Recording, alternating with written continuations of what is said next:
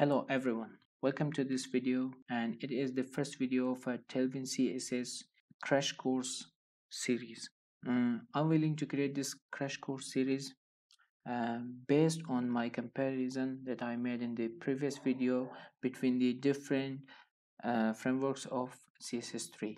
I'll include the link in the description. I compared Tailwind CSS with Bootstrap, Bulma, Foundation, Semantic UI, Materialize, CSS, Skeleton, and other frameworks.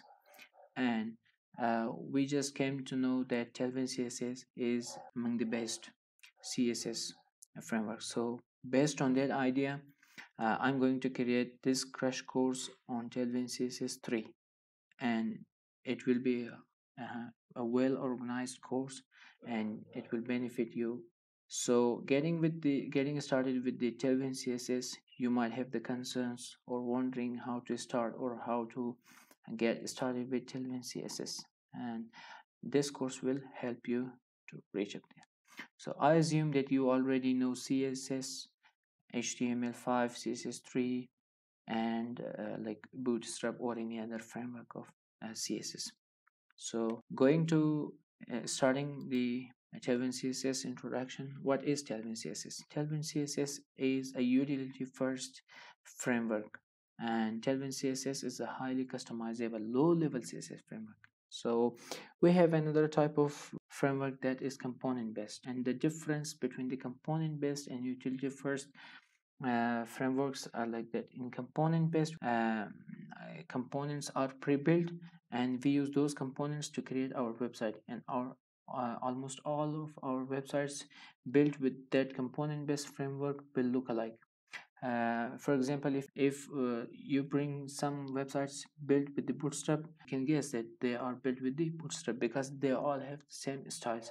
Or if you bring some websites, and let's say we can guess that they are made with the Semantic UI because they all have those components which are in Semantic UI. But if you have a utility first CSS framework which is built on thousands of classes, so you combine those classes and create a new design, you will not be able to guess whether that is made with custom CSS or with a framework. So Tailwind is more than a CSS framework, it is an engine for creating custom designs. That way Tailwind will take care of almost everything, and we will learn these things with this series. So about the text, border, background colors, about the font size, font family, or like with alignments of text, padding, margin, even negative margin, flexbox, positioning, lists, set index, opacity, screen reader visibility, placeholder color, first child, last child, end child, or CSS grid, like transitions, which are somehow heavy in pure CSS, transform, spacing, divide, or focus string, or text clamping. So we'll take care of this, all of this as well in this series. And how to start with it is just easy. You have hundreds of pre-existing classes. You just use that all the classes inside your HTML, combine them, that is all. You will use all those utility classes to build your custom design. Then it has many benefits, like no more silly names for CSS classes and IDs. If you write pure CSS or a custom CSS, you have to think for the names of the CSS classes and giving to your elements. So here all the classes are pre-made, pre-built, so you don't need to think of the names of the classes. And minimum lines of code in CSS file. When you have Tailwind, you don't have to write your own CSS, so there will be an ease for you, and your files, minimum lines will be included in your CSS file. And then Tailwind CSS is highly customizable. You can create, for example, if you use Bootstrap, you have very specific types of buttons, but with Tailwind you can create hundreds of buttons with different designs. So let's watch this show and see what Tailwind can do. This is taken from their own website, and you can see that when they add the classes on an HTML element, so the changes occurs here.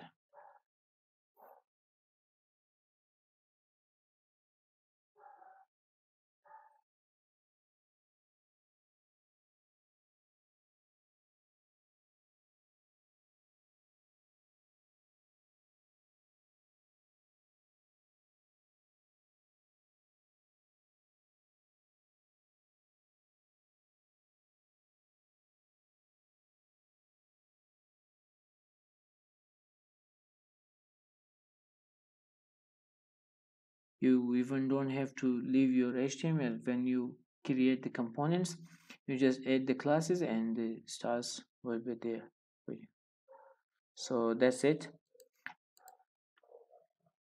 And if you have more questions about Tailwind CSS, hit the subscribe button and bell icon, and you will be notified for the next videos.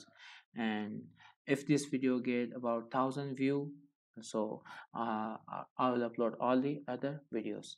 So please share it with your friends. And I don't mean to get views, but I mean that this series should reach as many people as it can. So thank you very much.